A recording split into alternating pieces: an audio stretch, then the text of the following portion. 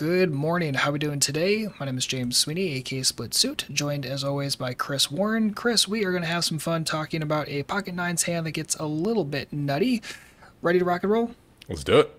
All right, excellent. All right, so in this situation, we have pocket nines, playing 6 max, 10 no limit.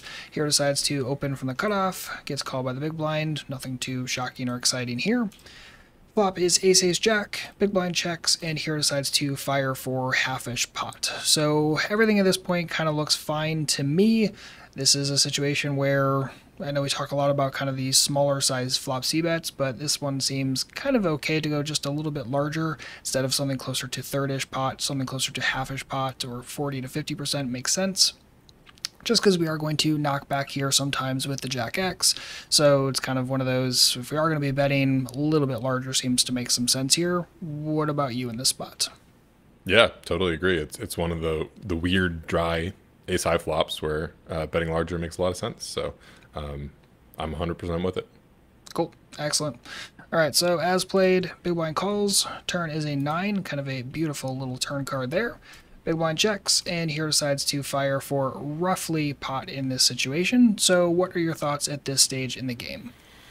Ooh, yeah. It's interesting because we had such a pretty straightforward flop, and because of that, we have a very dynamic turn. I think the number one thing I'm thinking about in this situation is, nut hands, what strong hands does my opponent have? Should they have ace king? No. Can they have jacks? No. Can they have ace queen sometimes, but discount it? Similar with ace jack, and that's essentially like fewer combinations anyways. So the amount of nut hands they can have is just exceptionally low here.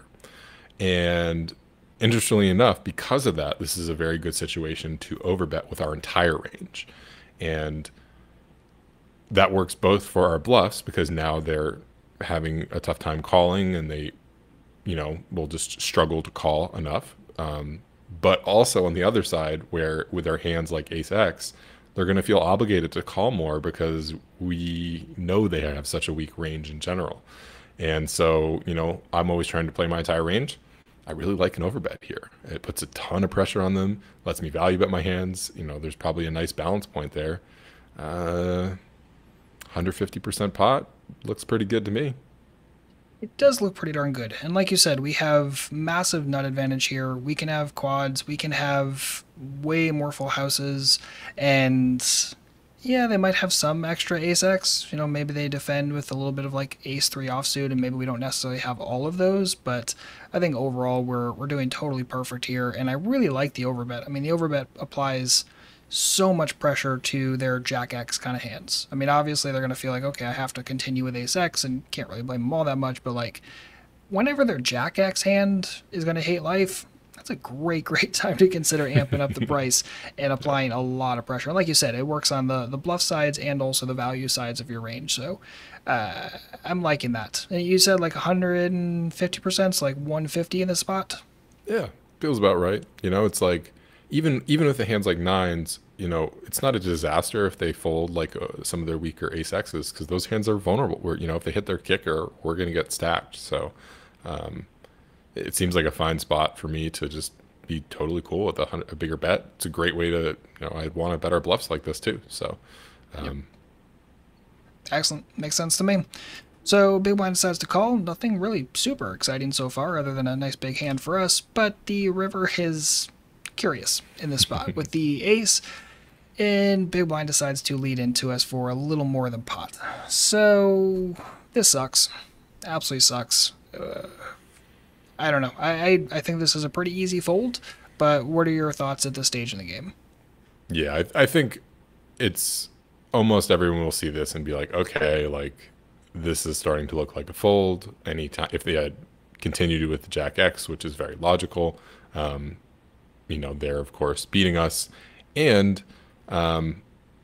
yeah, the tricky part, and I think this is the part where we would want to look to balance a little bit, is what hands do we have that can call that aren't quads?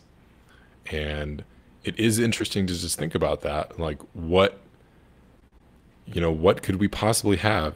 Is villain able to take advantage of us in some way where, you know, they've just figured out, oh, them having quads is so unlikely. There's only, X, Y, Z combos of it.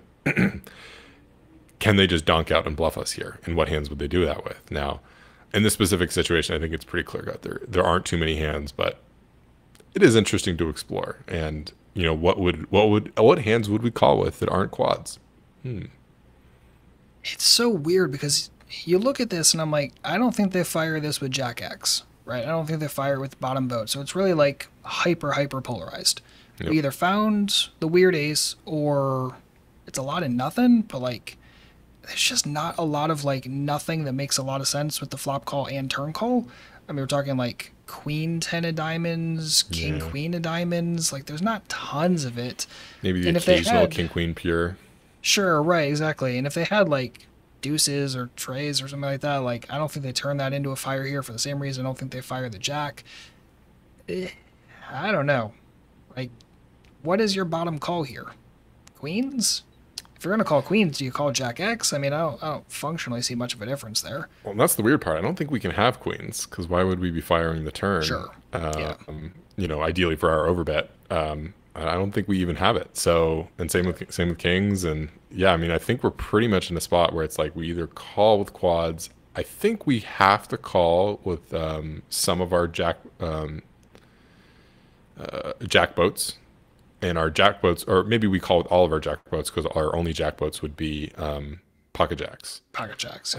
So maybe that's a good way to balance it out. But I just thought it's a really fascinating scenario where it's like almost we're calling with like they're only betting with quads or bluffing, and then we're only calling with quads or whatever. But I think we might want to just call with our jack boats here, and this one's probably just an easy fold, as most people know.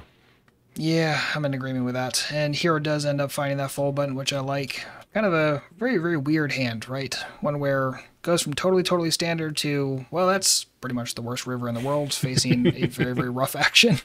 But it happens, and what are you going to do? But this hand was posted by Crow Digley over on the Red Chip Poker Discord.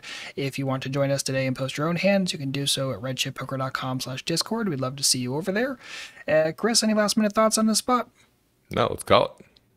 Nice. I like it. Thank you so much for posting this hand. If you have any comments or questions, don't hesitate to let us know. And of course, a like and sub would be massively appreciated as well. And without further ado, we'll see you back with another video later. And in the meantime, good luck out there and happy grinding.